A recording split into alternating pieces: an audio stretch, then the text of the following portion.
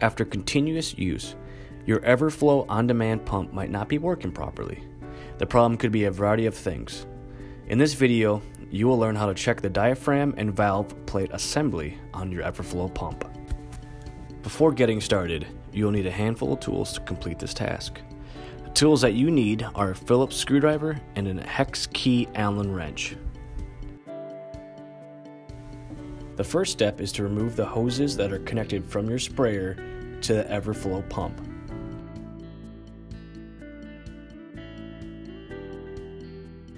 Next, grab your Phillips screwdriver and unscrew your Everflo pump from your sprayer.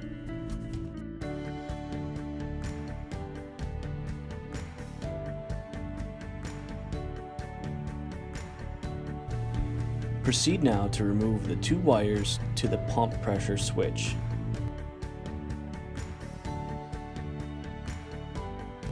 Set your Everflo pump aside on a hard surface.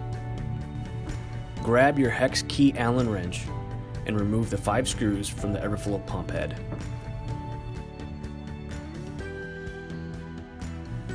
Remove the pump head, which will expose the valve plate assembly. Take out the valve plate assembly and make sure it isn't worn or torn.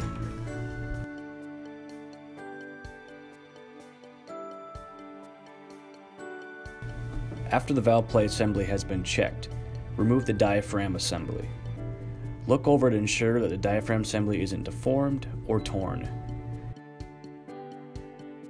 Don't forget to check the motor as well for debris. If there is debris, wipe away.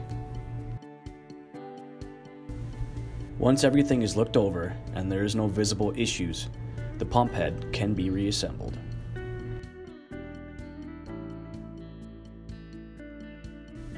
After reassembling your Everflo pump, test to see if your pump is up and running again. If not, there's further troubleshooting that can be done on your Everflo pump.